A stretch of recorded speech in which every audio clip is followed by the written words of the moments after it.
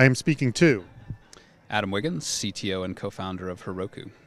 And Adam, in your presentation, you were talking about, the importance of hackability in the post-PC world.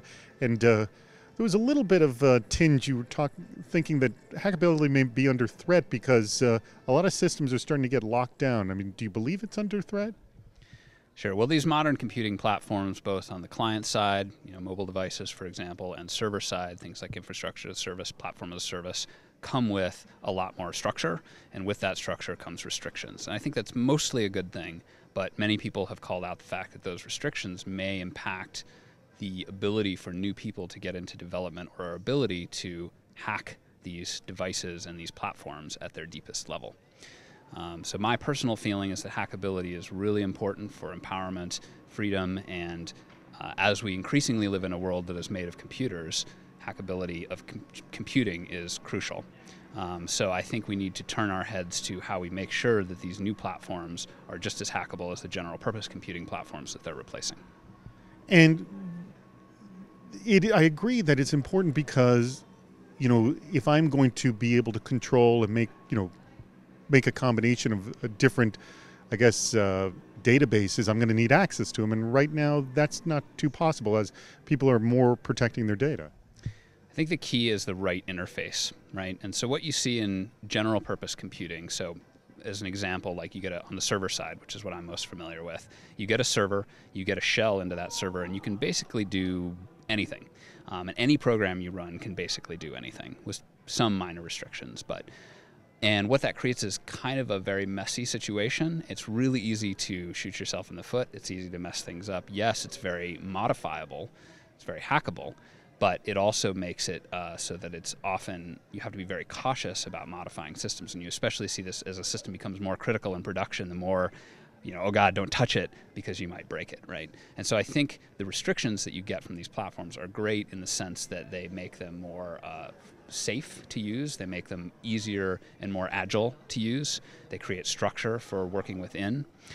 The downside is, these restrictions potentially prevent you from being able to modify it. So I think there's a way we can thread that needle, cut the Gordian knot, pick your metaphor, to make them both highly flexible and modifiable at the deepest level, but get the benefits that you get from these the more restricted and structured environment. So one of the models you were saying to look towards is the maker movement, and that it's become a very hackable space. Why do you think it's so hackable, even though the way I see the maker movement, it's really so hobbyist level that it hasn't gone beyond that, where in true hacking that it's gone from hobby to full-blown companies? Yeah, that's absolutely right. Well, every new technology and every important social shift starts as, if it's technology, it's considered a toy, right? If it's a social shift, it's considered something that's hobbyist. I think that's where it has to start. It's where it necessarily starts. And in fact, that's what you want. You always want that long tail of hobbyists, that long tail of people that are not doing anything that is very serious and professional.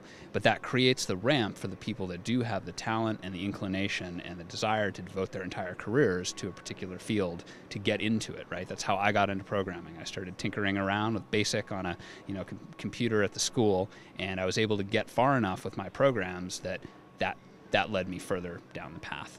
And so I think that's where Maker is right now. It's really, it's just in the last maybe year or two going mainstream.